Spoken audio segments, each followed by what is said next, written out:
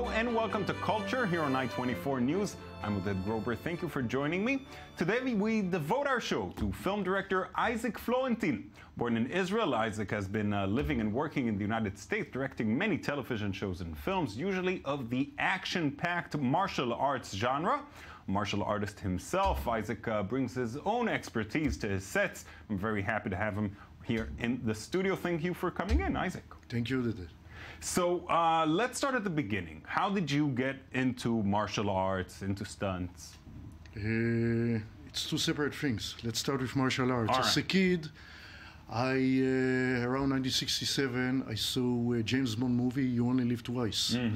And there were scenes there that involve Japanese martial arts.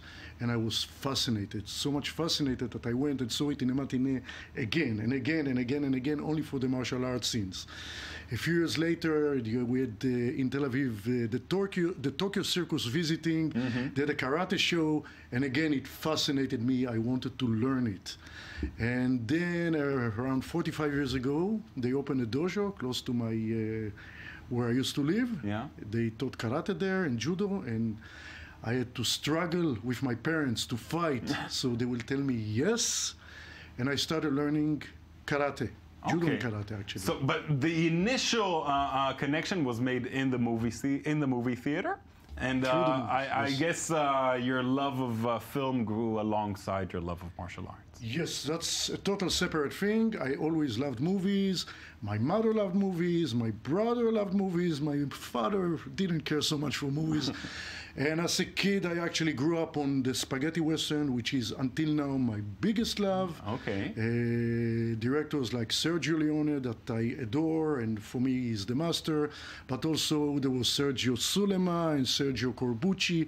I was very influenced by the spaghetti westerns, and even until now, in every movie that I do, there's a little bit of a touch, a little bit of a homage to spaghetti westerns. I love them. That's great. So how did you end up going in the direction of films? Because you're saying you got into martial arts, you started studying, you started teaching at some point as well. Yes. When did you decide you wanted to direct? First, I think that the first movie that really for me hit was like a decision maker or something that I so that you can really combine the genre was Bruce Lee, Fist of Fury. I mean, previous to that, you had Billy Jack, that did some martial arts, the Mechanic, the original Mechanic with Charles Bronson, that it's a great martial arts scene with Taco Bota. But for me, when I saw Fist of Fury and I saw Bruce Lee, and I saw the movie was around martial arts. A real martial arts movie, right? With somebody that has so much charisma, like Bruce Lee. Yeah. I was like flabbergasted. For me, it was like a... So what do? You pack up and leave to Hollywood? I was then like a kid. That was, I said, wow, you can do really martial art movies. But then I was a kid then. Yeah. I was totally into training in karate and basically wanted then, I was 1972, I was a kid. Wanted to be a black belt, then wanted to have my own dojo. I never thought of really becoming a filmmaker, though after my military service, I went to study cinema. And then there was a seed, I said to myself, okay, but I really love that genre, and because of that genre, I really wanted to study the cinema. Okay. I think another... So how'd you get your first break? I mean, there are a lot of people who want to direct, a lot of people that are into film. I think from day one at the university, for me, the track was I want to do action and action martial arts movies. This is from day number one. But when you're a student, you don't think of doing it professionally. After a few years at the university, my graduate movie was a student movie called Farewell Terminator, that was a futuristic action movie, again with a lot of homage to the spaghetti western. It was an action martial arts movie. I put it into, I mean, it won an award in a festival. And I think by then there was some kind of a decision. I was then married, and I told my wife, listen, I think I want to do movies. And She was totally against it because she came to Israel, made Aliyah to Israel. Didn't for her it was a strange world. Yeah. But apparently you were right with that decision. You know what, let's take a break. Watch a little clip from one of your films, from Undisputed 2, and come back and talk some more. Here we go again! Boyka's back in the toughest prison in the world. This is hell. And now you're in it. The most lethal competition. Welcome to the first ever tournament of National Prison Fighters. I want to fight again. Against the best in the world. It's suicide.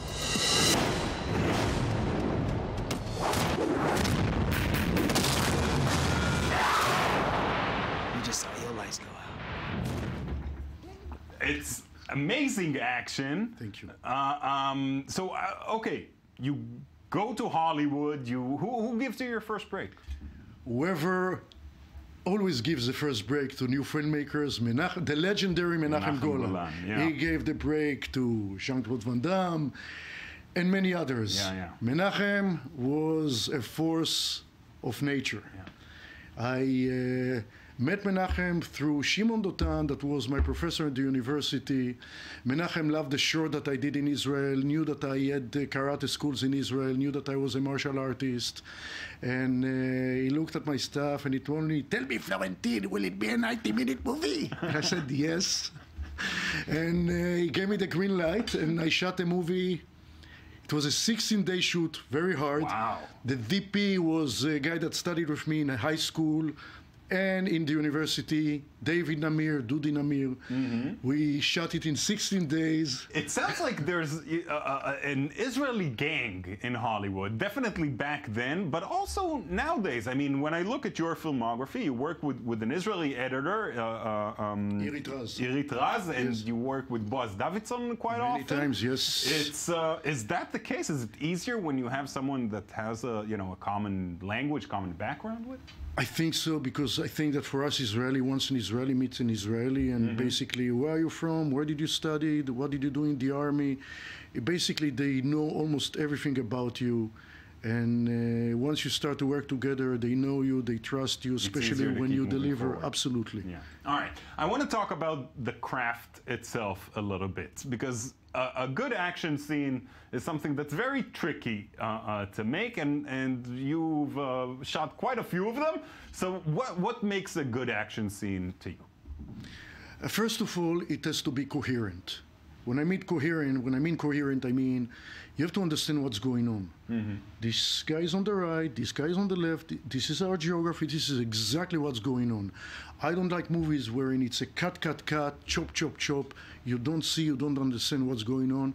Which is kind of the way this is going in big blockbusters. Yes, because many times the studios, they don't know how to do it, and they put too many cameras, and they don't understand that the right way of doing action really is one camera. And this goes back to the tradition of the musicals. When you see Fred Astaire or Gene Kelly dancing, they are shot from top to bottom, no cuts.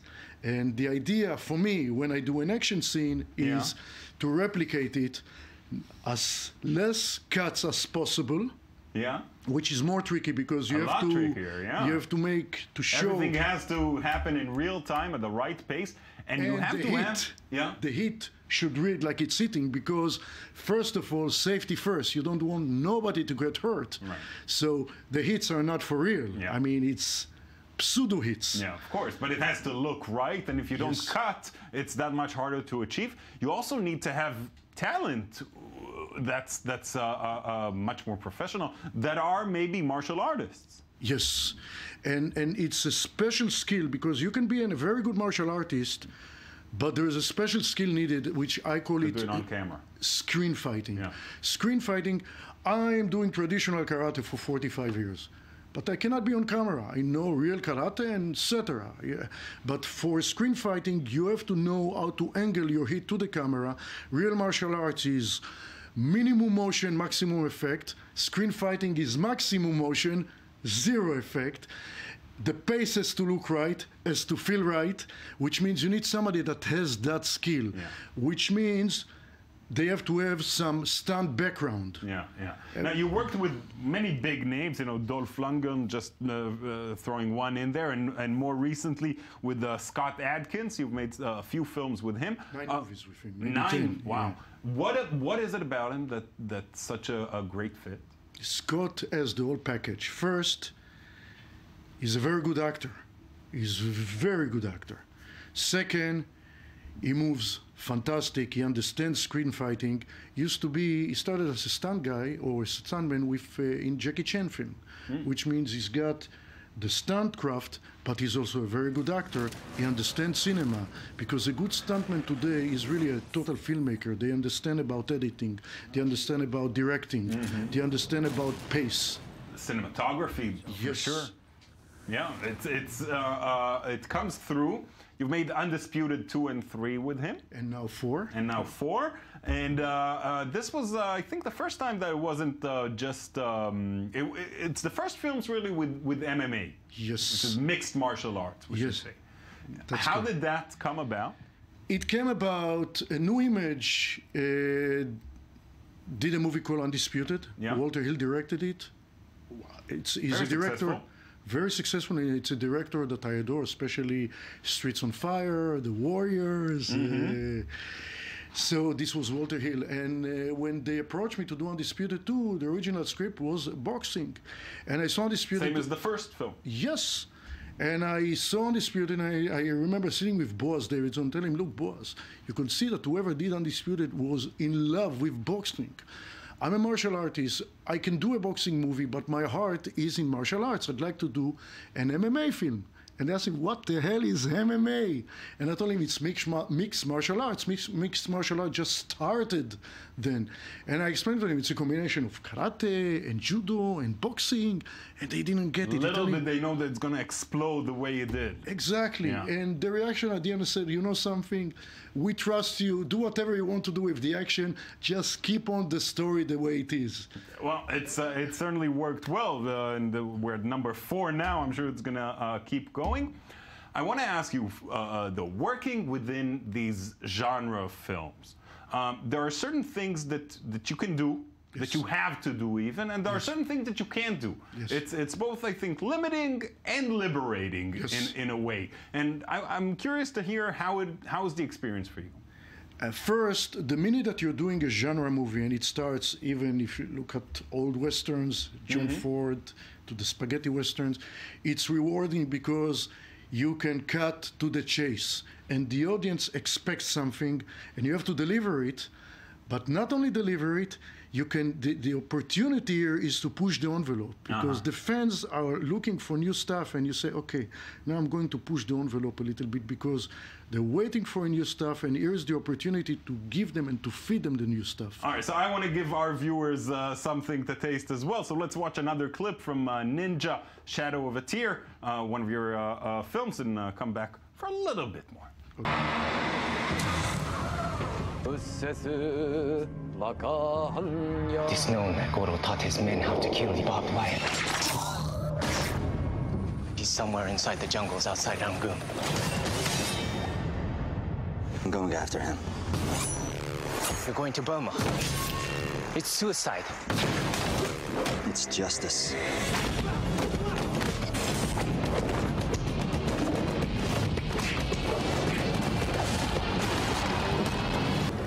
This is Goro's territory, isn't it? Hit me. All right, so, you know, I gotta ask you, because you've been working consistently for many, many years in Hollywood, and that's something that's very rare. What's the secret? I have a great wife. A great wife, all right. Oh, okay. If I don't work consistently, I'll blame it on my wife as well. Good. I'm happy with that answer. It's like, from day one, it's like she let me do whatever I want. She's always in great support behind me. And it's been like this for the last 31 years. And it really helps, because it really liberates you, and you can go and concentrate on whatever you have to do. All right, we're almost out of time. What's coming up next? I mean, we mentioned Undisputed 4.